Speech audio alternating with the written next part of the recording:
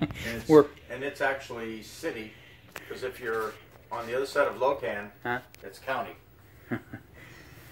Okay, so we're here in Clovis, California, and we just finished installing this Watts pump. The old Grundfos gave up the ghost, so we replaced it with the Watts. Same thing, you know, they cost the same, they run the same, everything's good.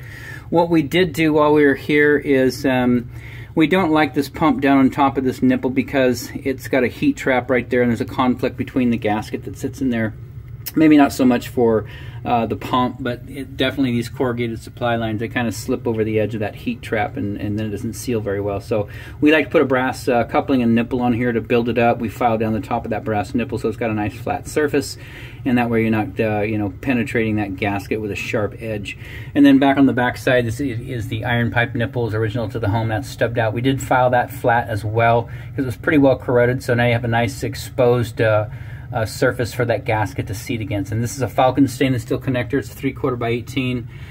These are the biggest in the industry, a 0.725 inside diameter.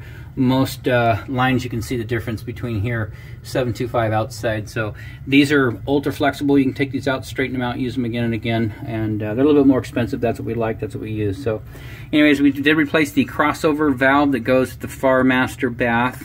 Comes with the kit.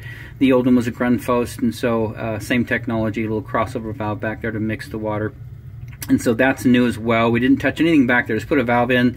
The braided lines looked fine, so we left it alone. Outside of that, this installation is done.